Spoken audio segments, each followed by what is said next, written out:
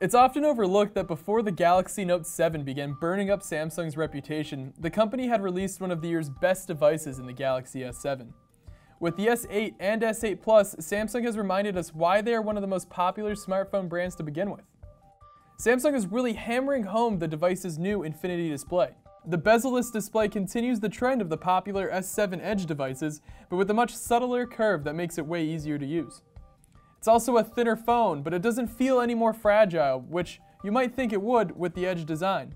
It felt comfortable and durable in my hand, and it maintains the IP68 certification of the S7 while also adding Gorilla Glass 5 to the back of the device. Similar to the LG G6, the front side of the S8 is almost entirely screen. The regular S8 has a 5.8-inch screen, while the S8 Plus has the slightly larger 6.2-inch screen. It's obvious that the S8 has a much larger screen than its predecessor, but it doesn't make the phone much bigger to do it. And with a larger screen comes a larger aspect ratio. The S8 boasts an aspect ratio of 18.5:9 rather than the traditional 16:9. And the display is AMOLED like most Samsung phones with a resolution of 2960 by 1440. It's also HDR certified, but apps like Netflix have yet to be updated, so our footage really doesn't give that capability justice. Camera-wise, there isn't too much to talk about. It uses the same dual-pixel tech as the S7 with a single 12-megapixel sensor on the rear camera. The front camera has been up to 8 megapixels, but other than the new features that mimic the Instagram or Snapchat experience, there isn't too much to rave about. Chipset-wise, the S8 is the first smartphone to use the new Qualcomm Snapdragon 835 that's built using the 10-nanometer production process that will ideally allow for more battery life.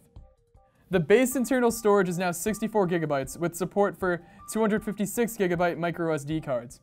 With its battery life, Samsung obviously isn't taking any risks, opting to stick with what has been working for them so far. With the S8, Samsung is introducing its own digital assistant, Bixby.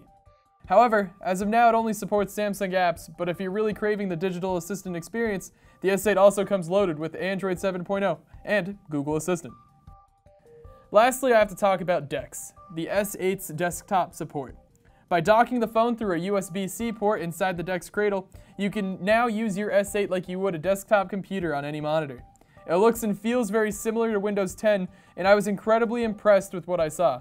Apps are resizable and you can have multiple open at any time. This will be a great feature for business users. Ultimately, Samsung didn't take a step back with the S8. Even with just a short preview of the device, the S8 already stands out as the possible best phone of 2017.